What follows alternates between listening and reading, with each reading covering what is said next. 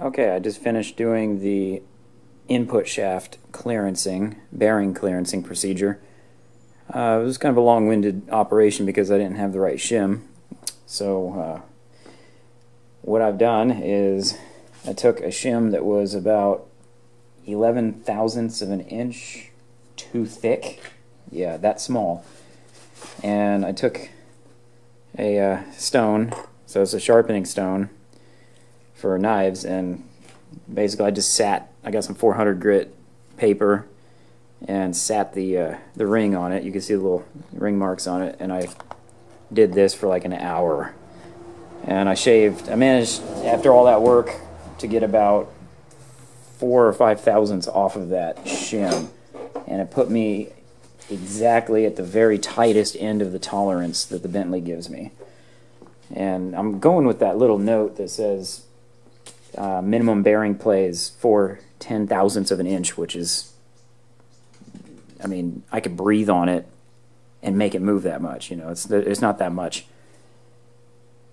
And the note says if the bearing play cannot be measured, but there is perceptible input shaft play and the input shaft turns freely, the adjustment is acceptable.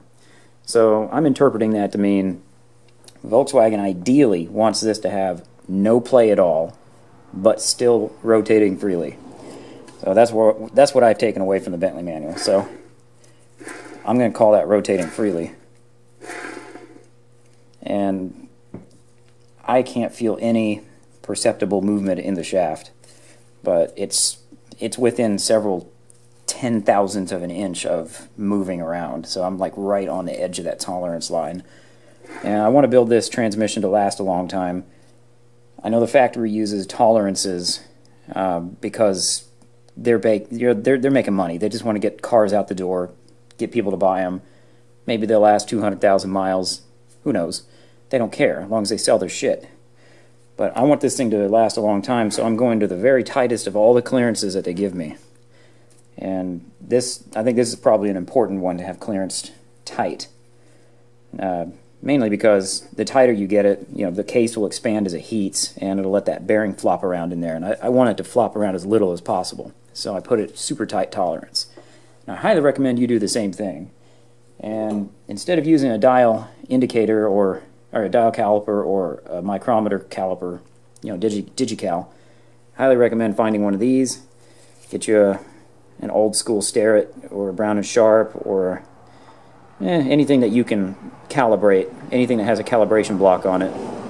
And if you don't know how to use this, look it up on YouTube. They're not hard.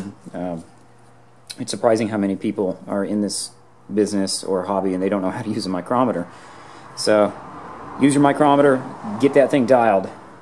Okay, now I'm setting the preload on the differential, and the lighting's getting a little weird, so I had to shut my garage door, and I don't really have good lights in here, so you're just gonna have to deal with it.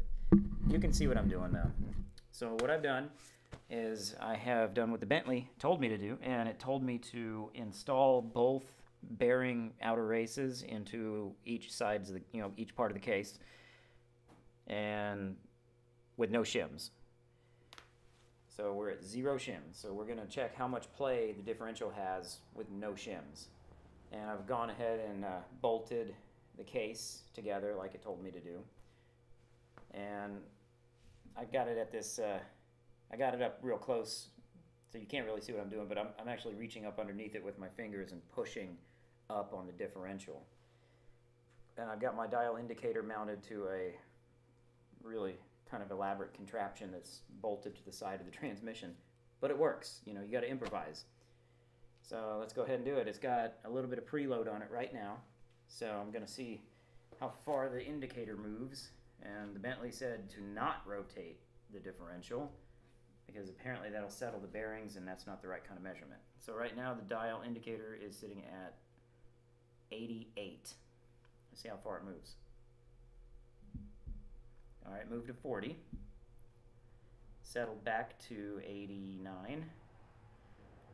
That is exactly 51, so it's 0.51. That's my first one. And where I work in nuclear plants. We always do averages whenever we're doing clearances.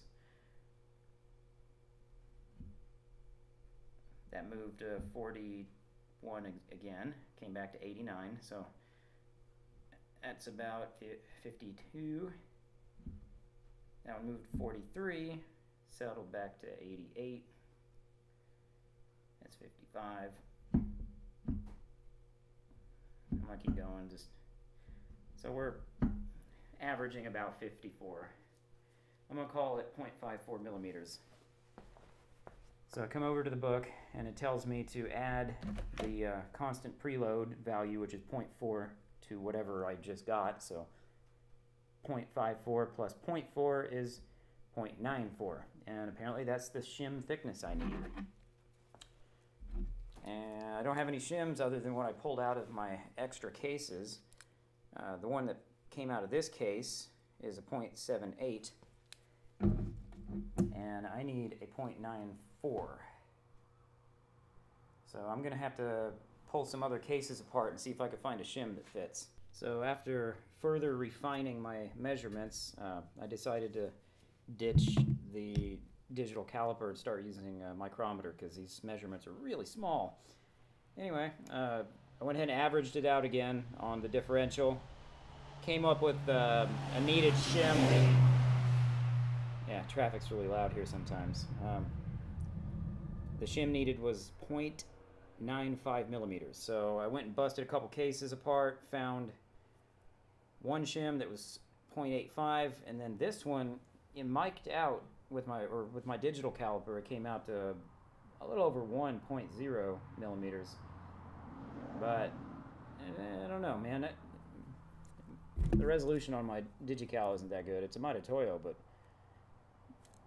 I don't know, it usually doesn't let me down. But I went ahead and pulled out one of my old Starrett micrometers, and it came out to exactly on the money 1 millimeter. Or sorry, 0.95. And that is one of the shims listed in the Bentley manual. So this is exactly the shim I need, and it came out of the case that the old differential came out of. So coincidence? Who knows? So I'm going to go ahead and install this. The Bentley manual's pretty explicit about which side to put this shim, and it says to put it on the transmission housing side, which I have laying over there on the Bentley manual. This side is the clutch side, because that's where the clutch goes.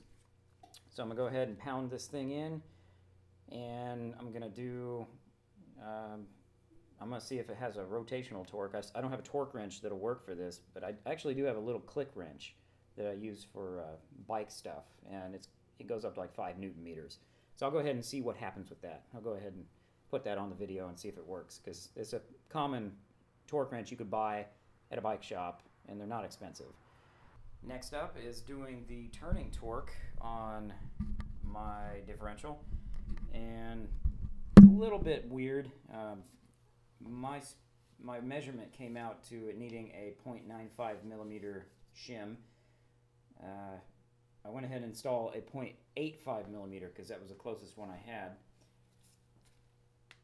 without over tightening it. And I found my torque wrench. It's not a dial style. It is a breakaway torque wrench, but it's made by CDI Torque Products, and it's a German company. Pretty sure it's made in China, but I got this at the bike shop. It goes up to, well, the range is 2 to 8 Newton meters. And what we're looking for is 1.24 to 3.28 Newton meters. So about 1 1/4 to 3 1/4. Somewhere in there is a good turning torque. This particular transmission does not use the spring-loaded axle stubs like these, you know. These are the later style O2A. These actually just sit in there. There's nothing holding them in. There's no center bolt to hold it in, which is okay, because they work, and it's got this weird little spring clip thing on it. But this is like early style O2A. All O2Cs had these.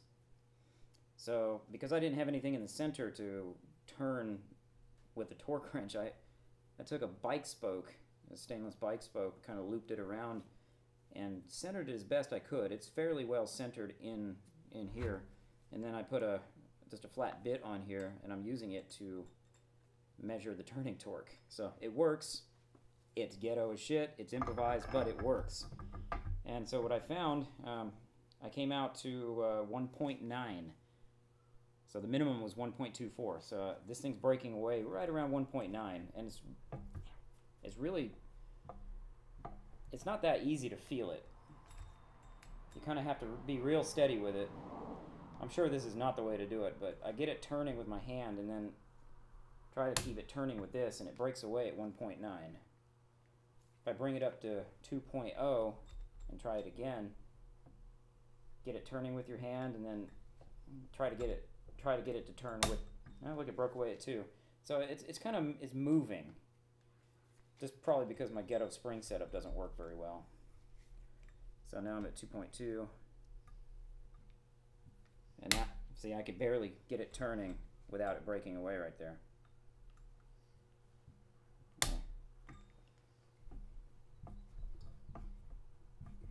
So it's hovering between 2.2 and 1.9 Newton meters, which is perfect. That's exactly the range I was looking for. What more could you ask for?